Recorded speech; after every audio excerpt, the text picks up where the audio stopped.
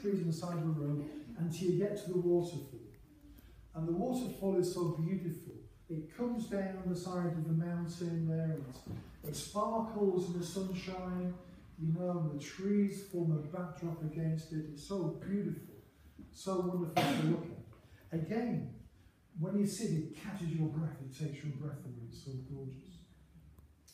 I just want you to join with me and walk along some of the streets we have in London and elsewhere. And we see a statue. And the statue looks as if it's real. The person looks as if he's about to speak. In fact, even the crease on his trousers and even the actual folds in the arm of his jacket appear real. The person looks absolutely stunning. And you just pause and you think, that's a beautiful statue. And you think about the picture, that's a beautiful picture. And the scenery in the mountain, you think, oh, that's just so wonderful. That's so wonderful. And then you just think, I could love that. I love that picture. I love that scenery in the mountain. I love that waterfall. I love the painting I saw.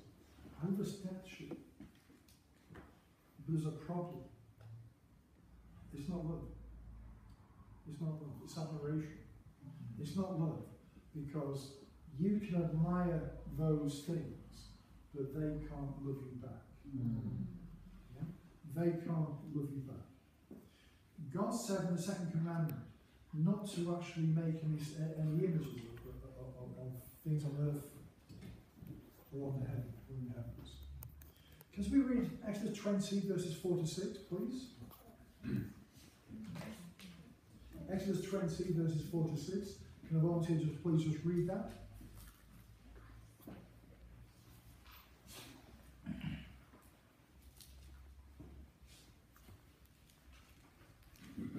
You shall not make for yourself a carved image, any likeness of anything that is in heaven above, or that is in the earth beneath, or that is in the water under the earth.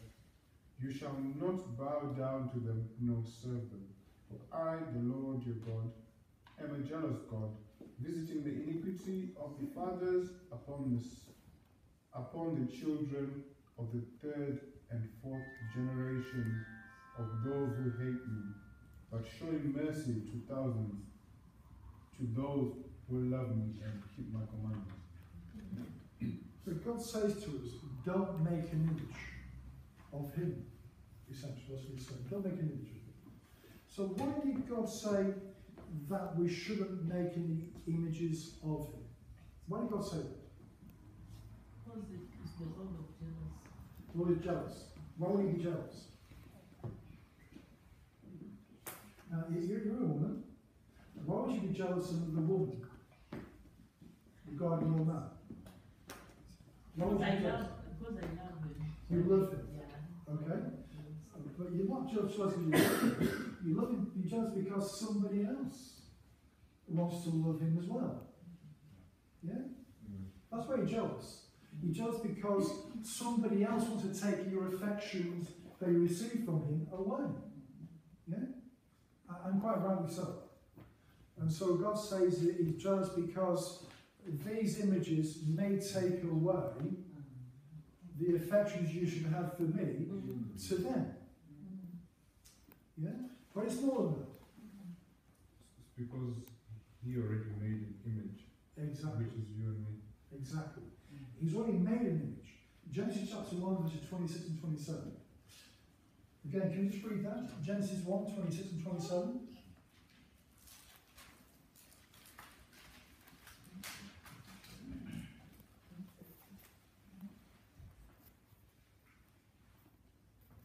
Then God said, let us make man in our image, according to our likeness.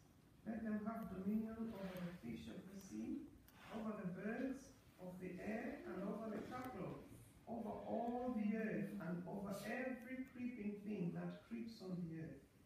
So God created man in his own image. In the image of God he created him.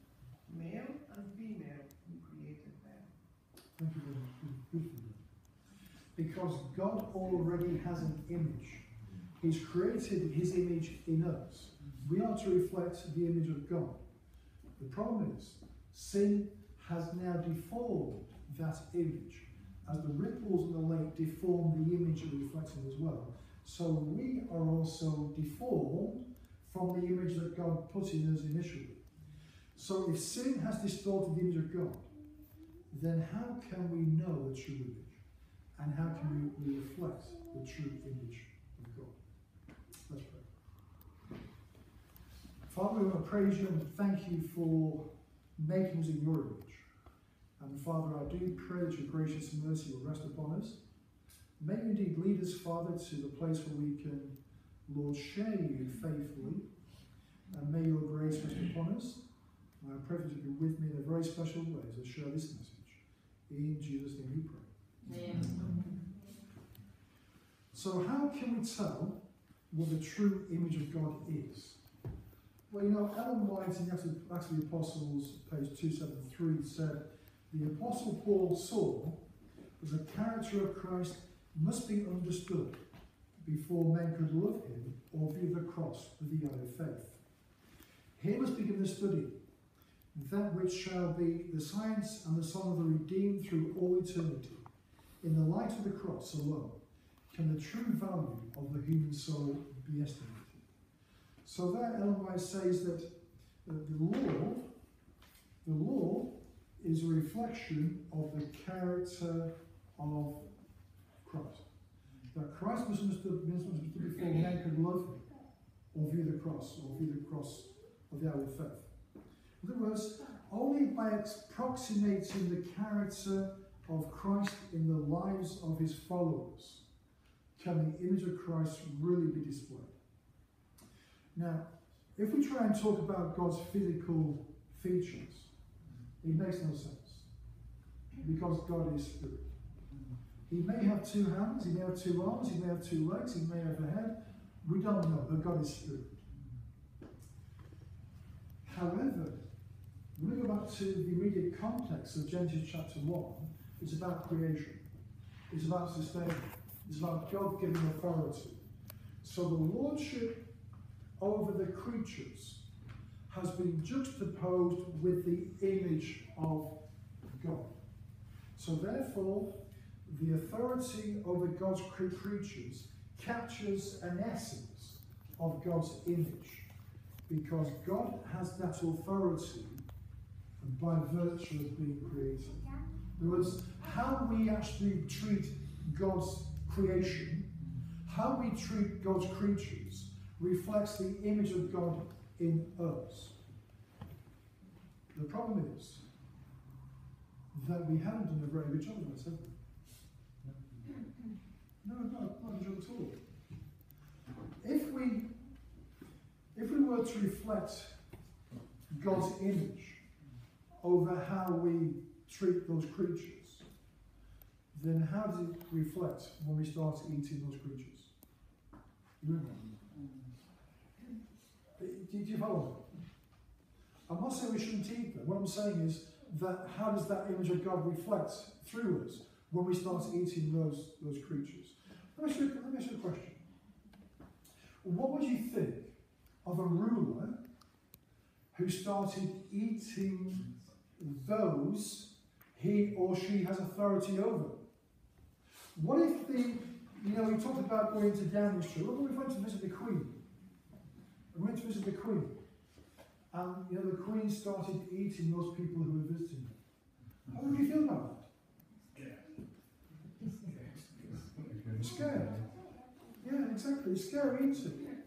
Now, eating meat came about in the first place because of the effects of sin. So our lordship over God's creatures is now a poor example, a poor reflection of God's image because of those ripples caused by sin. Ellen White's also Desire of Ages, page 69, says that the law of God is an expression of his character, and that as we receive the principles of the law into the heart, the image of God will be traced upon our mind and our soul. Therefore, obedience to the law of God is an essential element of reflecting the character of God. But let me ask you a question. Is keeping the law of God sufficient to reveal the full character of Christ? It should be, but unfortunately it's not. If it was, all we have to do is be very careful not to break any of God's commandments. However, that is virtually impossible. We can strive to keep the first 9 commandments and then fail at the 10th, because the first 9 are about behaviour. The 10th is about our thoughts, our attitude, our inner self. Now, which one of us hasn't struggled with our thoughts at one time or another? I think we all have, haven't we? Obeying the law of God is much more than behaviour. It also involves our attitude. For example, when King David saw Bathsheba and he took her to himself, at that time he revealed himself to be an adulterer, a murderer, and a thief. And yet he was called by God as a man after his own heart. So obedience to the law of God is not sufficient. There's more to it than that. King David's life reveals that when we become aware of a sin in our lives, we should immediately have a genuine, heartfelt repentance for the wrong that we have done. Remember, David actually prostrated himself on the ground and prayed to God. How many times have we done that? In other words, it's not just keeping God's law that reveals his character, it's how we obey that law. Now, I know some, and we probably all know some very legalistic Christians, don't we? And if that's the character of Christ being revealed in them, then it's terrible. It's terrible. They're harsh, they're bitter, they have no love in their hearts, they're very legalistic for the law of Christ. If we want to reflect the image of God, then we really ought to have the knowledge of God within us. In other words, we got to know God, who God is, what he is really like, and get to know God personally. The only place where that's revealed is in the Bible. We have to study the God is statements in the Bible that describe his character. Not the God is with you statements, because that doesn't say God's with you, but the God is.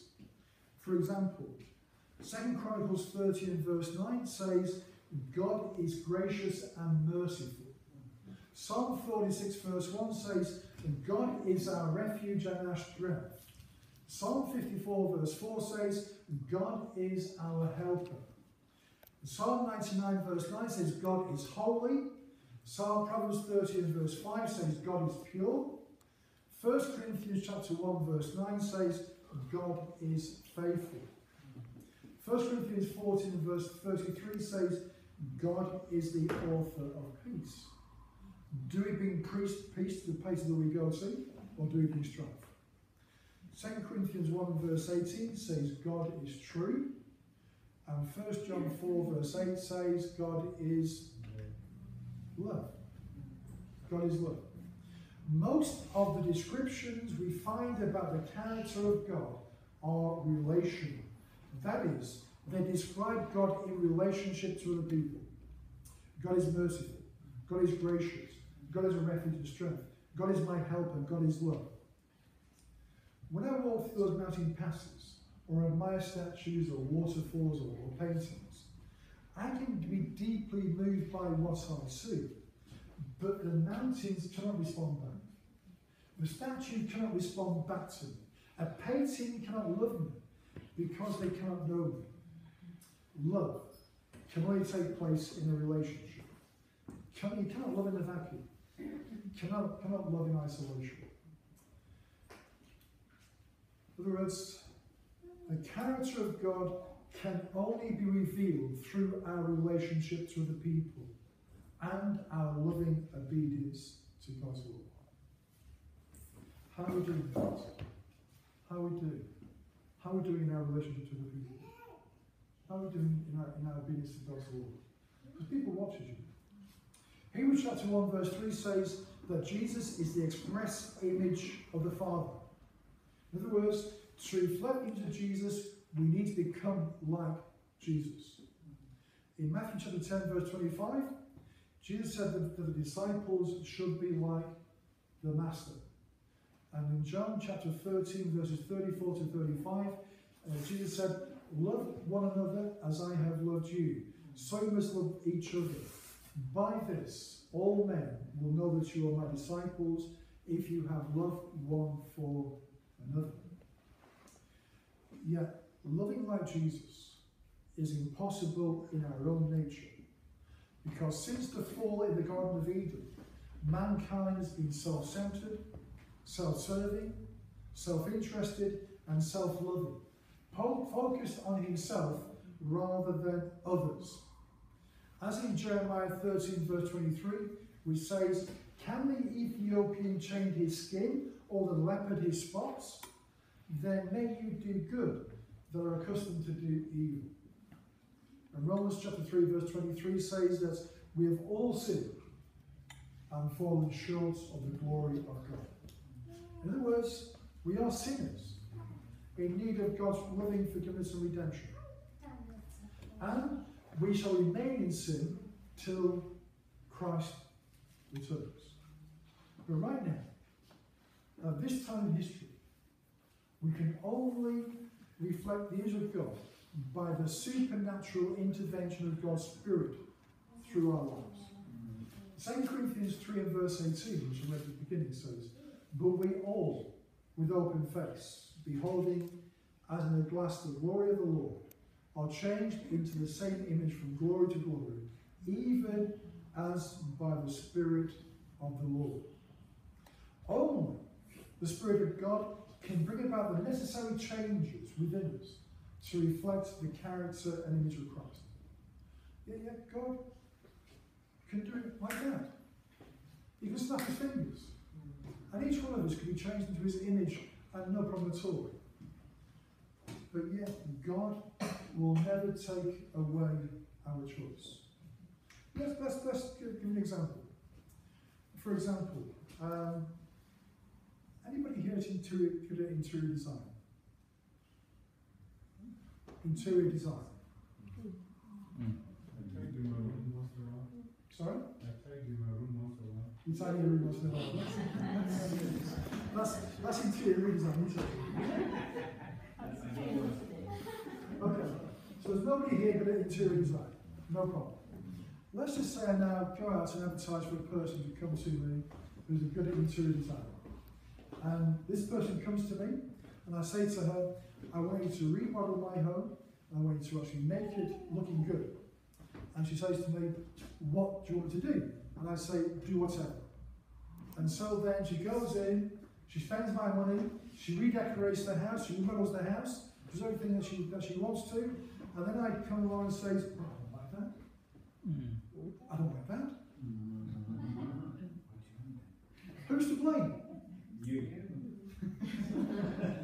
Because you do give the specifications. Exactly. Unless I told her what I wanted, I cannot hold her to account unless she does what I want. So in other words, we need to give her a design specification. So as God showed Moses an image of the tabernacle before Moses could build it, so God shows us the image of Jesus so we can channel our efforts into becoming like Jesus. If we look to see how Jesus related to others and why he did that and copy him, then we can faithfully reflect the image of God the Holy Spirit is bringing about within us. Because remember, the Holy Spirit can be remodeling you. Right? He can be remodeling you. But if you have no image in which to actually channel that remodeling, you can look like anything. Yeah? So we have to channel this image that we know into the image of Christ. So it's not just the Holy Spirit, but our faithfulness as well leading them.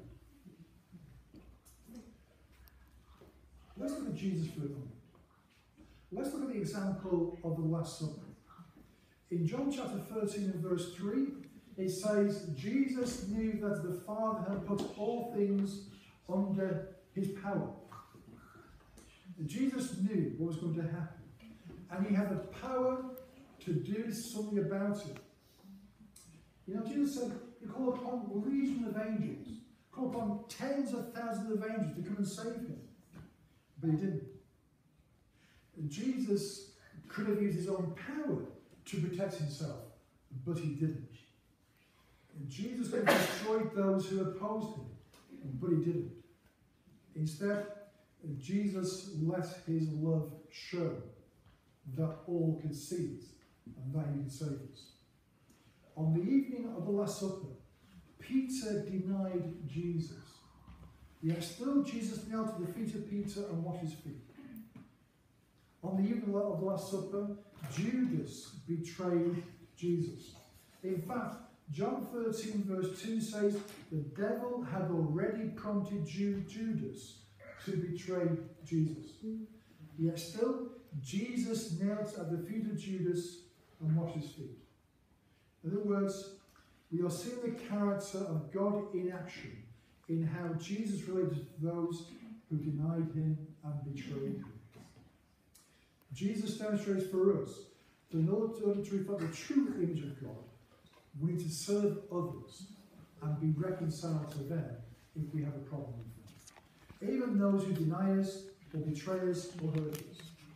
Now, we can rationalise away, can't we, why we act as an aggrieved victim when someone hurts us. But when Peter and Judas hurt Jesus, Jesus responded by washing their feet. From this we can say that if someone says something bad against us, we can take the stance of an aggrieved victim, or we can respond like Jesus. Either if someone hurts us, we can become the victim, or we can respond like Jesus. On the cross, Jesus, who was the greatest victim of them all, never sinned, never lied, never did anything wrong. And yet his purity and his holiness was an offence to those people around him, and so they killed him, they nailed him on the cross. On the cross, Jesus said, Father, forgive them, for they don't know what they are doing. If we want to reflect the image of God, can we do anything less than forgive those who have hurt us and seek reconciliation with those who have opposed us? Excuse me.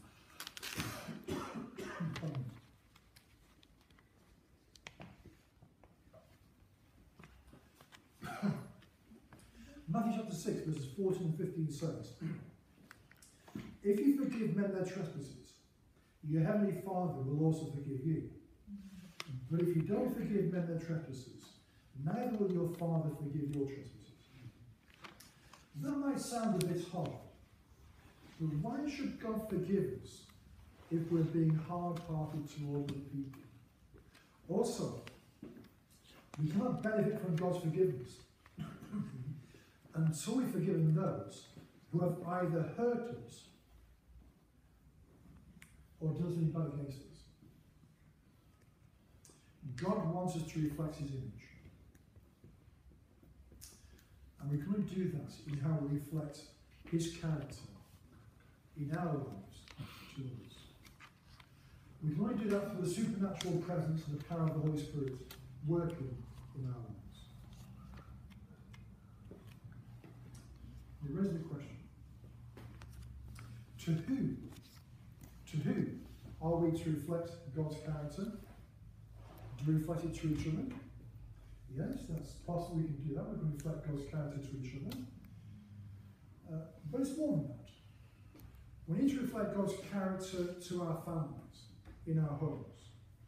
We need to reflect God's character to people all around us, because the only image of God they may ever see could be the image of God that they see within us.